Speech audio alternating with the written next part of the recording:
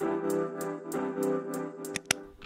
may come a time when you are writing your script that it gets a little bit long and a little bit unmanageable. Well, one thing we do that you can do as well is break it down into chunks. You can break it down into sequences by grabbing yourself some scissors and some sellotape and just cut out your scenes and make it into sort of like micro stories. Instead of just one long story, you can think of every scene as a short film. So every scene needs to have a setup and a payoff. It needs to have some sort of character doing something to accomplish something. Every films, short films, feature films, even documentaries have this. And that's a way to make even the shortest scene entertaining.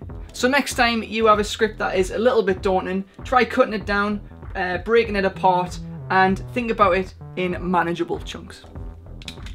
One thing you can do in pre-production is to go online and find reference images of how you would like your film to look. We've gone online and found images, mainly actually interiors from different films and actually different pieces of art.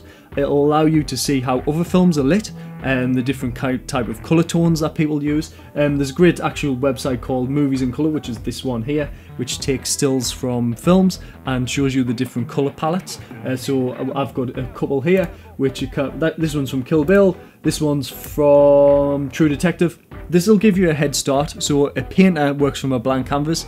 We don't really need to, we can go on the internet, find these reference images and work from there. This is just inspiration that you can take from the millions of other films that people have created in the past, and it's something you can do for free, and it helps you get in the mindset of how you want your film to look, and then you can work from that instead of the blank canvas, because it's difficult to do that. Think back to the best lessons you ever had at school. They were probably the really fun ones where they were a little bit different and the teachers almost convinced you that you were no longer at school and you were just doing something really fun. Well, this is what we try to do with our episodes, with our BTS and with our short films. We try to get something educational, but we try to disguise it in entertainment.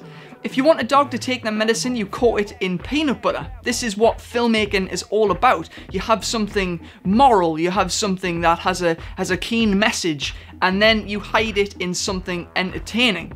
Bad films either have a really visible moral compass and lacking entertainment, or they're just entertaining without any real message. And trying to find the balance is what makes a great film. It's not something we've succeeded with just yet, but it's certainly something we're trying out. So next time you are writing your script or you think about a cool idea, try to get something that has a nice message that you want to tell the world and then coat it in something that tastes really good.